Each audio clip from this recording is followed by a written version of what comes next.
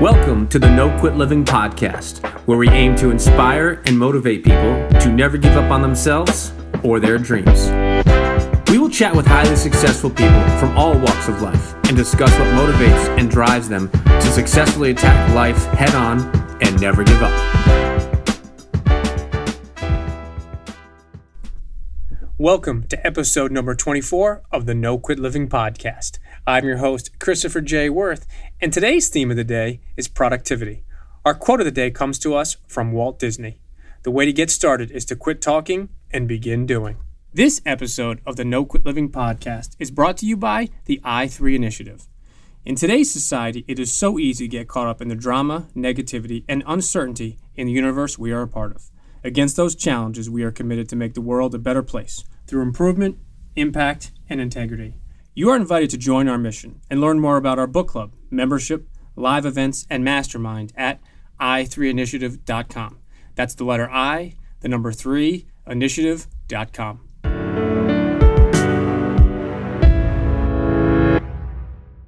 I'm very eager to bring you today's episode. Our guest is quite an impressive woman of many talents. As an inspirational speaker, radio personality, strategic business coach, and best-selling author, she does it all. Her positive approach towards both life and productivity is very inspiring. With that being said, it is my honor to introduce today's guest, Penny Zenker. Penny, I'd like to welcome you to the No Quit Living podcast. Hey, it's great to be here, Chris. Thank you. Thank you. So the number one objective of our podcast is to both inspire and motivate our listeners to never give up on themselves or their dreams. I wanted to ask if you could share perhaps a personal story about perseverance or maybe a challenging time that tested you, but you kept on going and never quit. Which one? Right. I think one of the ones that I remember the most was when I started my technology company back in 96. And, it was kind of bootstrap type of a business where, there were a couple of us and we were doing consulting. We were really looking to break through with the projects that we were doing and really get some bigger projects. But, the challenge when you're growing as an entrepreneur is as the cash comes in, it's already spent. And so cash flow was a huge, huge issue at times, where I was concerned about my staff and whether we'd be able to pay them, month to month. And I know that a lot of people who are entrepreneurs can appreciate that. I wouldn't pay myself, and I was worried. You hear people's stories about what's going on with their kids, or they're taking care of their mother, and you feel like responsible for these people. So that was probably the hardest time was working through those cash flow issues. And it was through perseverance of knowing that we were going to get that big project that was going to make all the difference for us. And really, I think we went through this for about a year through that, not sure what was going to happen. And then it happened. We got our breakthrough project that changed everything for us, that made things a lot more comfortable on a cash flow perspective. And it wouldn't have happened had we not persevered. That's why a lot of companies, they go out of business or they give up, they lose spirit. And that's what we were able to help each other to maintain and work through that time and really persevere to when we could then, what ended up happening with the company is we built it up to a multi-million-dollar business and we sold it to a public company in Europe. That's quite a story. And I think a lot of people don't realize the trials and tribulations of being an entrepreneur. And I wonder if there was a way you could track how many companies were actually stopped right before the breaking point. And obviously, the cash flow component in your business is a challenge for everybody, is making sure you can pay all the bills. And as you mentioned, with a lot of entrepreneurial individuals and startup companies, the money is spent before it comes in. So it's not only a challenge of sticking to it, but it's a challenge of committing and being loyal to your employees. And I commend you for doing that. And being open and honest, right? That's something that's important too, is everybody was appreciative that they always knew what the situation was. And I think that sometimes people want to hide it from their staff because they want them to, I agree, you want them to feel secure, but at the same time, you want them to have a certain level of transparency so that they're working with you to make it happen. No, that's true, and I think the transparency component is very, very important, especially with a startup company. I think, unfortunately, a lot of those companies or businesses that don't make it, the transparency is probably not there, and if and when it does come about, it's probably usually too late. Yeah. As a best-selling author, and since many of our listeners are into personal development and looking to improve different areas of their life, I was interested if you have a favorite book that had a significant impact on you, or perhaps you've read something recently that you'd like to recommend to our listeners. I think the book that stands out that I've read now a couple of times, and I just love it. It's called The Upside of Stress by Kelly McGonigal, and it is a refreshing look at really understanding what stress is about, and understanding that the fact is we choose to be stressed. And I'm not saying that I'm never stressed, but I realize that there's a dynamic there that we have more control over than we think. No, I'm never stressed, so I don't know what you're talking about. Everything is absolutely perfect. That's interesting. I wanted to ask if you wouldn't mind expanding on it for a minute as far as the stress component, because I do think certain things bring stress and certain parts of life are stressful. But I think to your comment, we can all handle stress differently. And I think that's maybe a part of the book that I wonder if you could just expand on for a minute. Yeah, well, there's a couple of really good segments of points that Kelly McGonigal makes. One of them is that, we get stressed over conditions in our life. We feel like we don't have enough time. And that's the thing that I hear a lot, as I write a lot and talk a lot about productivity. And, she quotes a lot of really great studies. So one in particular, for instance, is University of Pennsylvania. They were testing people's level of stress and putting them through, two groups separated. One group, they gave more. One group they gave them back some of their time. So they took some of the responsibilities away. So they technically had like 2 more hours of time a week. And the other group, what they did was they actually gave them 2 hours of community service. So in a way, they took away time. And, throughout the whole process, they measured their cortisol levels and put them through various different surveys and were monitoring them along the way. And so the results came out very differently than what people expected. So the people who, and I'm using this as an example because this is the way she brings about the points in the book, which is really great, is people who were given back their time. Would you think that their stress levels would be higher, lower, or the same? Probably lower. You'd think they would be lower, but they weren't. They were actually the same. There was no change in the level of stress that they had. And they also, so that means also the levels of cortisol and also how they felt about not having enough time. So the people who had community service, where would you think their stress levels would be? Higher, but it's probably actually lower. Right. It's the paradox there. And it is a great situation to explain that really, what we think creates stress. It's really, it's the situation, the people who were contributing, they felt better about themselves in general. And therefore that's why their stress went down. So she's talking about in the book how, there are ways that we can take a look at if we believe that stress is bad for us, then it will be. But if we believe that stress is in a way good for us, and meaning that we can control it, we can manage it, and we can decide that that's not going to be stressful for us, then we look at it in a different way, right? We will determine what that experience is based on what we think that means to us. No, that's interesting. And jumping over to what you mentioned about some of the things you talk about productivity in your book, The Productivity Zone, which I would definitely recommend to our listeners. I was curious, how did you become an expert in the productivity field? Well, sometimes we teach what we need to learn ourselves, right? So, and I think it was, it really, and I think it was, I was in search of understanding. I've always wanted to make things better and be more efficient and more effective at things. So, That's actually, I mentioned that I had a technology company. That's why I love technology, is because it was a great tool to help us, in various different areas of our life to create greater efficiencies or also to create more value.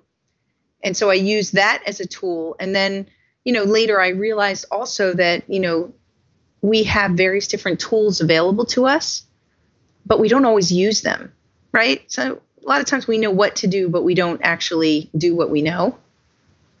And so it's not enough just to have the resources in order to be productive. We also have to have the other side of it, which is being resourceful. It's interesting. We talk about that with No Quit Living and dealing with millennials and resourceful versus resources. And it's good. Interesting dynamic as far as you can have the resources and you can have the resources quicker and you can get them much faster than many years ago. But the question is, what do you do with that information once you have it? Right. So it's understanding how to get the balance of both, the resourcefulness, which is really coming from our psychology, and that's affecting, getting back to the stress element is what we do with that. And then on the other side, it's the tools and other resources like money and time and so forth that we have. We use a daily quote in each of our podcasts. And I was curious if you have a favorite quote. I think one of the quotes that I recently used and I was recently in a TED Talk at Penn State. And it's really, Einstein talks about that we can't solve the problem with the same level of thinking that created it. And I love that quote because it gets us, out of ourselves to when we have a challenge of some sort to stop thinking the way that we were thinking that created the problem and think outside the box, think in a different way, look in a different part of the box. No, that's a great quote, and I'll definitely put that in the show notes. As we all know, life is definitely very challenging in many ways. And I was curious, what motivates and drives you to keep going every single day? Obviously, I shouldn't say obviously, I have children, and my children are a big driver for me, and it's not just seeing them grow, but it's a driver of me being the example and creating something of value in the world and showing them and watching them as they develop to be able to do the same. So, and I think also it motivates me. Like I get so teared up and so emotional when I see people who overcome challenges, when they persevere through something, that the human spirit is what excites me and gets me to wake up in the morning. And I love to excite the human spirit in others. That is awesome. That is our big driving force as well with our podcast and with our company, No Quit Living, is to inspire and motivate people to never give up. So I could not agree more with that. In regards to your morning or a daily ritual, I was curious, is there something that you do every day or every morning that you can attribute your both personal as well as your professional success to? Well, I think I'd like to twist that because so many people talk about what they do in the morning, and I'll maybe make a comment on that, but I want to say what I don't do in the morning, which is more important in my focus, is I do not watch the news in any way or listen to the news or check the news because I don't want to fill myself with negativity in the morning. So I start with gratitude and I write in my gratitude journal. The other things that I don't do is I do not check email. I try to wait as long as possible in the morning to check email so that I can do the things that are most important to me first. Because when we check email, we tend to be reactive from that point forward. Like we're putting ourselves in a reactive mindset. So, so those are some of the things that I don't do. So I really do try to, I have a list from the night before of what are the top things that I want to accomplish the next day. What's the key priority? And I do something first thing in the morning to move that key priority forward. I think that's very interesting you touch upon that in regards to you're the first person that turned the question around, so I give you kudos for that. But it's important that, as you mentioned, is you put a positive spin on your day, and by doing what you do, in essence not doing it, you control your day. And I have to just tell one very brief story. Zig Ziglar, who's who was a mentor of mine for many years. I had his son Tom on the show, and one of the things that Zig said many, many years ago is he said the first thing he does every morning is he reads the Bible and he watches the news so he knows what both sides are doing. And it was a humorous comment, but that's the one thing that I think, unfortunately, in today's day and age, is there's a lot of negativity going throughout the media as well as social media. And if you turn that on, you're putting that in your mind, whether it's good, bad, or indifferent, you're putting what's out there. And I think you mentioned also like not checking email. I think so many people have that shiny object syndrome where as soon as you wake up, it's I gotta check my email, or I gotta turn on my iPad, or I gotta check my laptop. And I think what then, as you mentioned, is you're being reactive as opposed to proactive. So I commend you for what you do in the morning, and I think that's a great way that you spun the question around. So you're the first person that has done that on all the podcasts. Awesome. So who has had the greatest influence in your life? Well, other than my parents, and my parents had a big influence on my life and teaching me, just some of the critical basics, the do unto others, as you'd want them to do unto you type of thing. I mean, obviously in different ways, in different lessons, but I feel that my parents really gave me wonderful lessons of integrity and just being a good person. Like I remember, back when I was in high school, the lesson that really helped me, I don't enjoy when other people talk about other people. Like I don't like judgment like that. It bothers me when I hear people judging each other.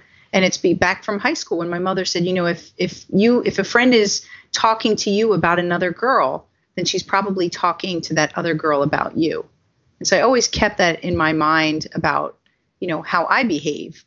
And that I don't need to say something. If I have something to say to somebody, I'll clear it directly with them. I'll say it directly to them. So, so my parents gave me some great wisdom. And I had it also, just to stick in there, I had an excellent mentor when I was, maybe I was 26, was the first like real outside mentor outside of the home. And he was my boss, and he taught me what it was to be a great leader. That's awesome. Sounds like you have 3 very good mentors in your life, and I think the fact that at 26 you had a boss that was able to teach you what a great leader is. I think unfortunately a lot of people probably don't have that today. Yeah, I think it's a shame because you can also be led by a lot of these great authors that are writing these amazing books and sharing their experiences. It doesn't have to be somebody that you know or that you physically interact with.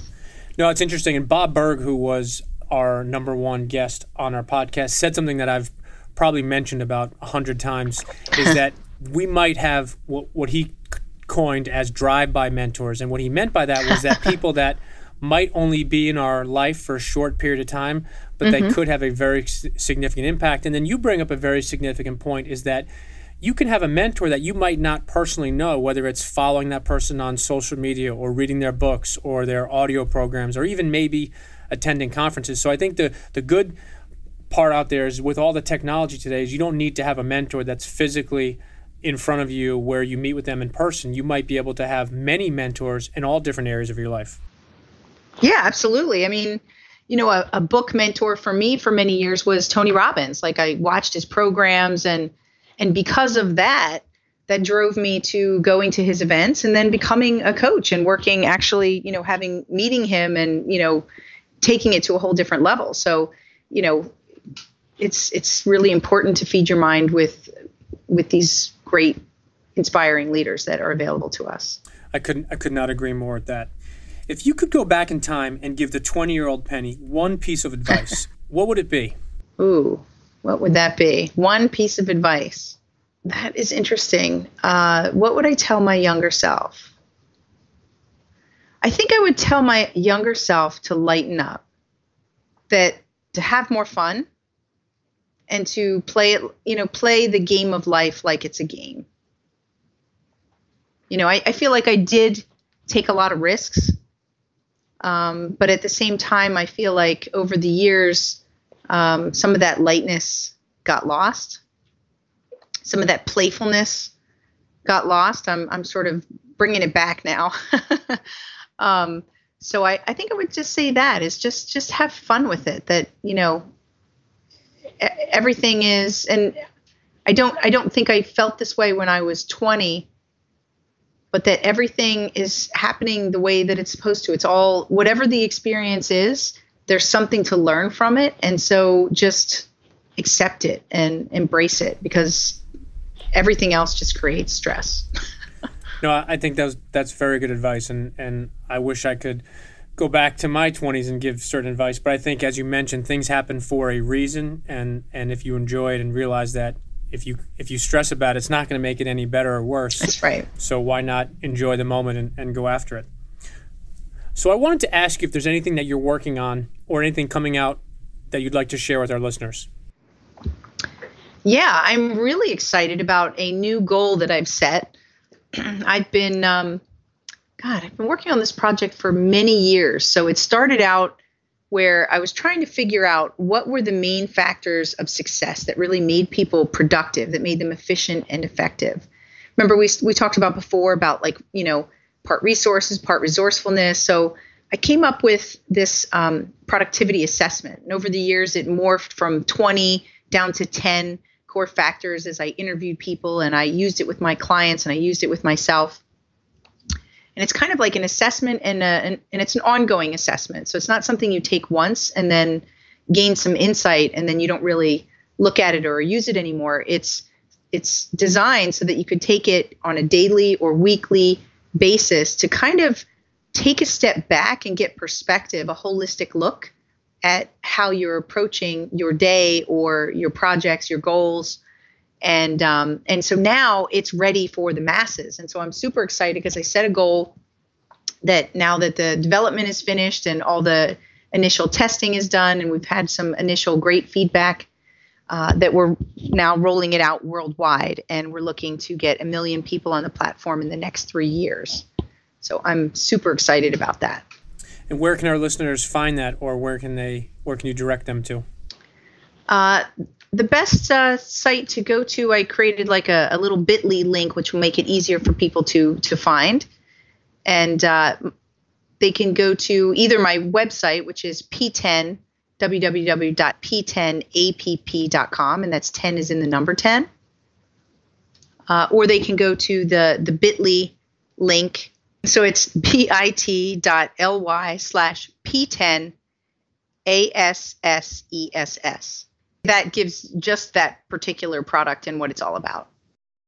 Perfect. So we will have that again in the show notes so our listeners can take advantage of that.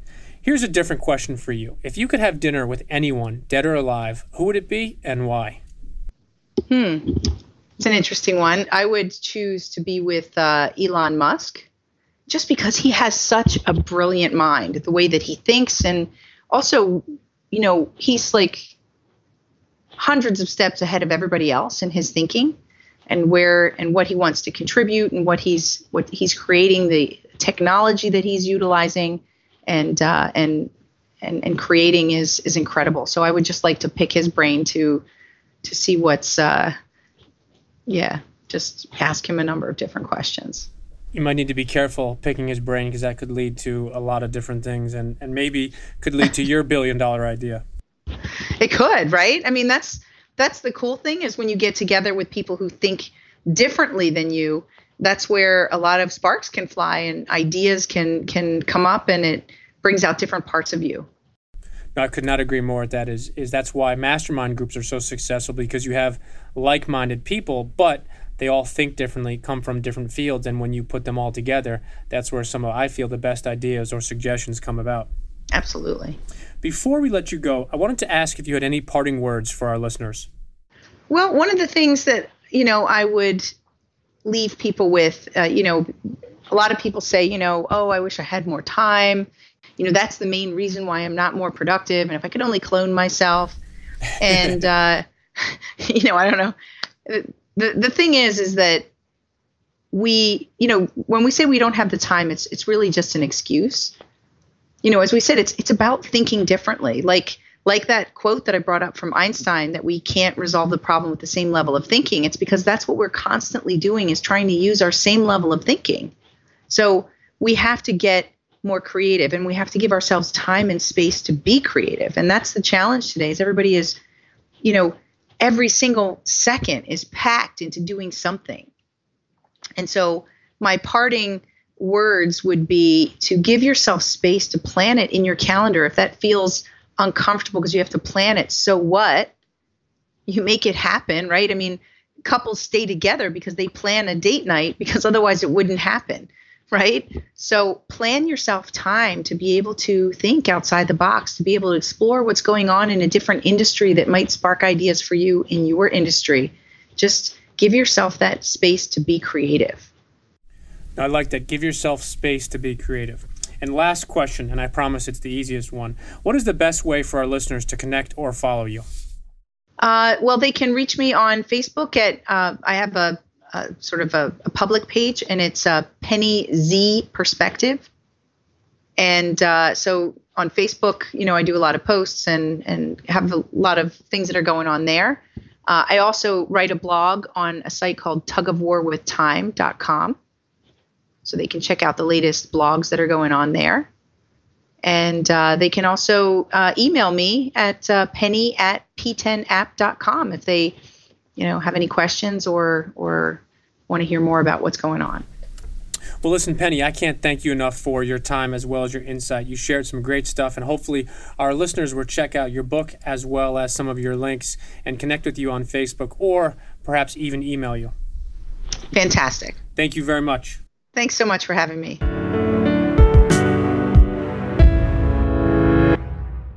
To sum up today's episode and our theme of the day, productivity, Penny shared some great advice. Whether it was her technology company or the current project she is working on, Penny discussed how she always wants to be better and more efficient. In her closing remarks, she shared something that I thought was spot on. She mentioned how when people say that they don't have enough time, all that is just an excuse. She suggested for us to make time and to give yourself space to plan and put it in your calendar.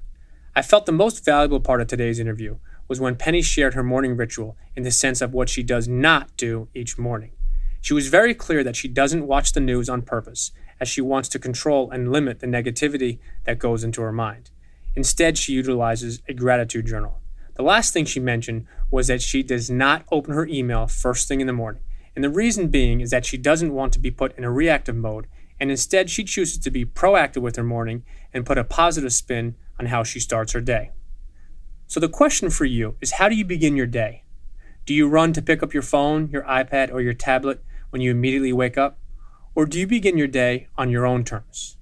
I challenge you today to think about how you start your day and to be proactive with your feelings and your decisions as opposed to being reactive following someone else's direction. Begin today on your own terms and go for your greatness.